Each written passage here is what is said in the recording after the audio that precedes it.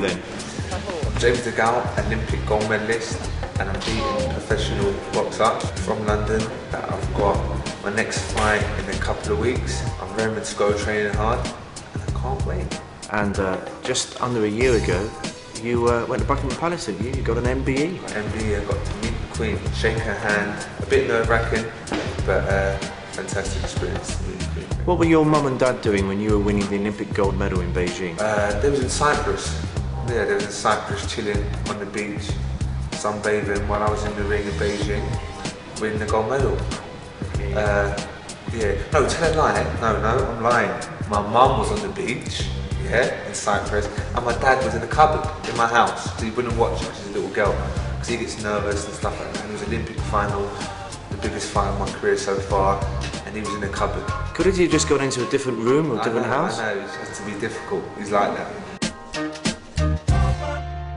Have you ever had this done to you before, and what's it feel like? Cold, gooey, nice.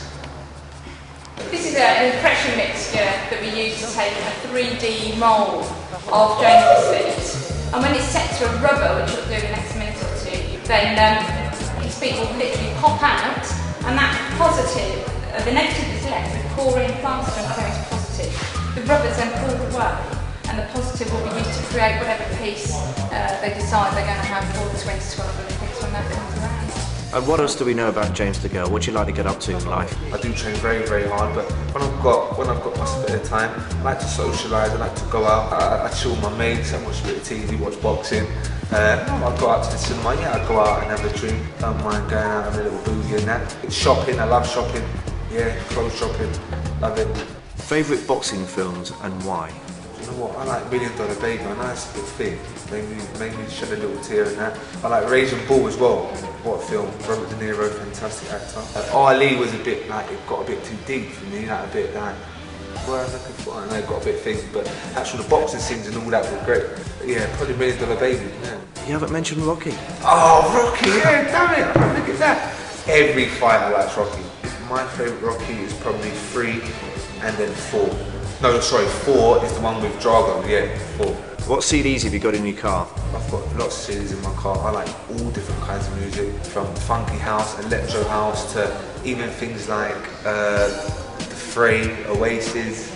I like everything. You'll be shocked. If you went through my car now and went through my CD collection, you'll be shocked. We tried to get the 80 class of Olympians and Paralympians, which is gold medal winning athletes from as far back as the Games in 1948. The campaign really is to recognise the sporting achievements of all these athletes, and also the National Lottery is obviously raising a lot of money for 2012. It's 2.2 billion goes towards 2012, but it's all about recognising the achievements of our fantastic gold medal Olympians and Paralympians, and we hope to exhibit these casts once they've all been done in the lead up to and during the actual 2012 Games. Was it like having your mum as your manager?